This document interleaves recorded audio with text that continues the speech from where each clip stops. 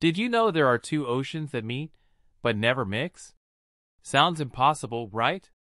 In the Qur'an, Allah says, He released the two seas, meeting, side by side. Between them is a barrier, so they do not transgress. Surah Ar-Rahman 55:19-20. This isn't just poetry. Scientists call it a phenomenon where waters of different saltiness, temperature, or density flow side by side, but don't immediately mix. It's like two worlds living together, separate, yet connected, showing the perfect wisdom and order of Allah in creation. Just like these oceans, life has boundaries and balance. Everything Allah created has a reason, even the things we don't fully understand yet. Amazing, isn't it? Like, share, and subscribe for more mind-blowing signs of Allah in nature. Dizzy.